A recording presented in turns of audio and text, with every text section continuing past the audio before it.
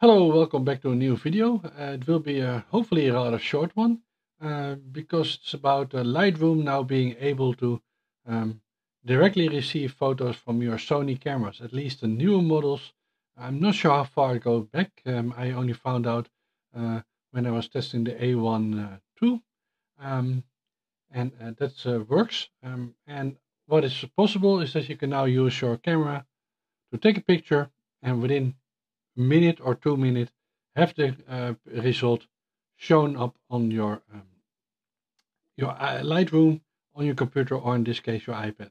Now I will first show you that it works, and while we are waiting we will talk a little bit about how to set it up. I won't explain it fully because it's quite a few steps, and I can't fully remember how I did it, but I will give you some hints so to get you going. And the nice thing about the solution is that it does not, once you set it up, it does not make use of your iPhone or your Android phone in between.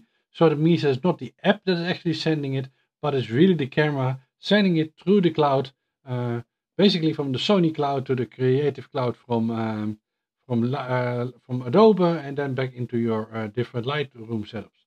So let's get going. So there's different ways to set it up, and I will set it up, explain how I've set it up. So the first step is that you see my Lightroom over there, and well, the camera over here. And what I'm going to do, I didn't think about this, but let's put this little figurine over here, and I will take a picture of this little figurine. Well, maybe give it a little bit more depth of field. So I've now taken the picture, and I will show you a tiny bit the back of the camera. Hopefully you can see it correctly. You see a little cloud symbol there, over there. And what was happening is that I've set it up that if I lock a file, you can do it different ways, but if I lock a file, I decide to send that one over, text that one to be sent over. The weird thing is it doesn't do it right away. It only does it when the camera either goes to sleep or you turn it on or turn it off. So the idea is that it's happening the moment that you click off your camera, or it goes to sleep for a second, and then when it wakes up, it starts checking the cloud again, and it goes on. You see it happening by the cloud symbol sort of lining up a bit. I will, by the way, change the, well, not easy to do here. But I will show you how it kind of works. So I just took the picture, and you can see it here. Let me put the figurine a bit away. You can see it here. The screen might be a bit bright, but you can see it over there, and you can see this the cloud symbol there. So what I've done, if I press this one for me, it will lock the file. And you see a little lock pop up. Now nothing is happening. I would expect that at some point it will start sending, but it doesn't. But if you trigger it by turning it on and off, you should see something happen within about a minute. So we're going to watch it together, and hopefully it will then work out. So the moment it goes to sleep and you wake it up again, or you turn it on, you'll see that the cloud symbol starts to blink because it's looking for the internet. So the camera, hopefully, let me do it up so you can see it blinking there. And we are now basically waiting until it has a connection, which you see the Wi-Fi symbol popping up. It's now done. And then somewhere between 10 seconds and 30 seconds, it starts sending it over. So let's hopefully this will work, because otherwise I have to do the video again. But within about 30 seconds, you should see it sort of start sending. It goes quite quickly, even for this. There it goes. You see the syncing symbol, and now it's done. So it now sent over the 50 megabyte file. So we will now go to the top view, to this one, and just wait for the image coming in. So I'll explain what's happening. So you need to set it up in your camera. You need to link it up to the Creative Cloud, the Creators Cloud from Sony. You need an account, and you need to enable some stuff. And once that's set up in the camera, you do need to use your iPhone app for that, or your Android app for that.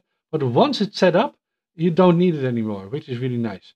And then what happens is it automatically pops up on the Sony cloud. And there's also some downside there.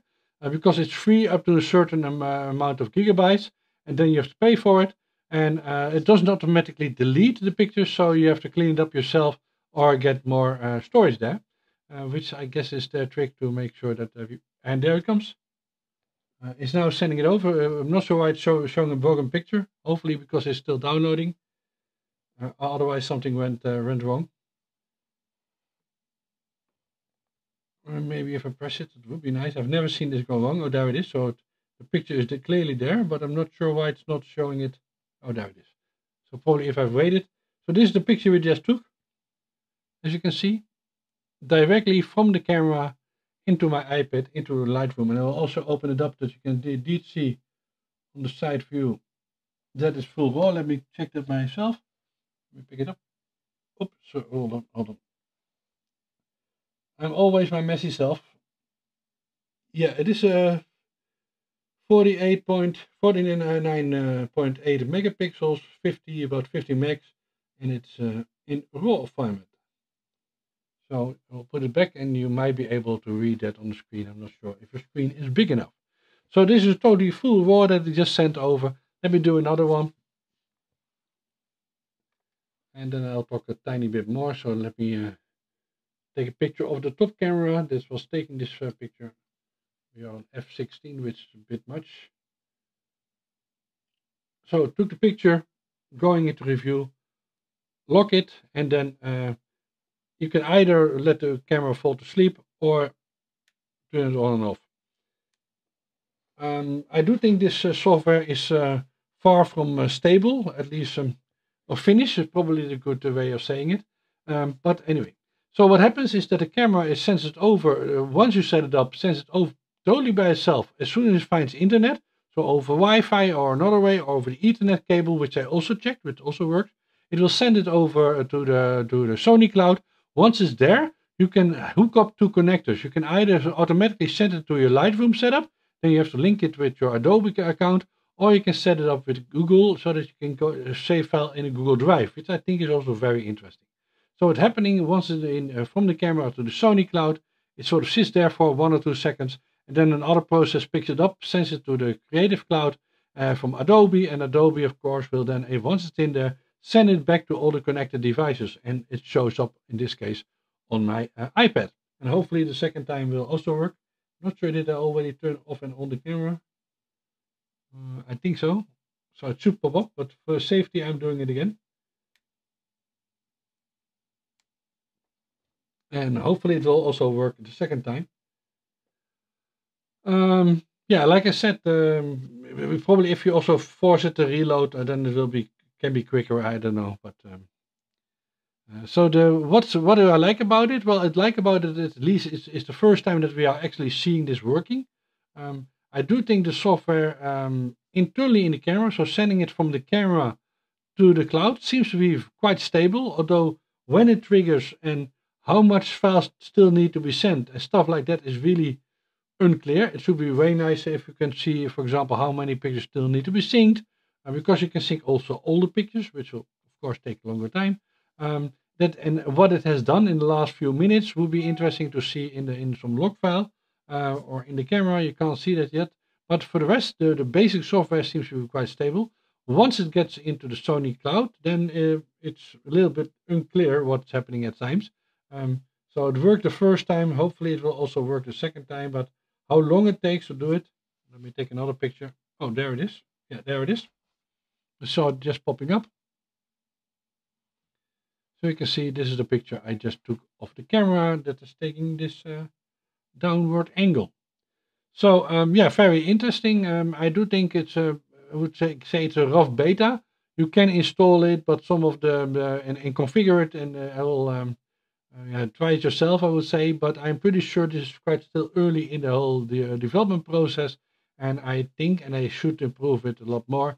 But it is, I think, a very interesting step that for the first time we are actually, at least as far as I know, seeing direct from camera to Lightroom shooting. Of course, it's not tethering, but this will work worldwide, right? And a nice thing, because you can not only save it into Lightroom, but also to Google Drive, that I can totally imagine, and maybe I will do that myself at some point, write some software that takes the Google Cloud, for example, and process the images, maybe automatically send it to some AI system to figure out what it is and automatically tag it and do other stuff with it.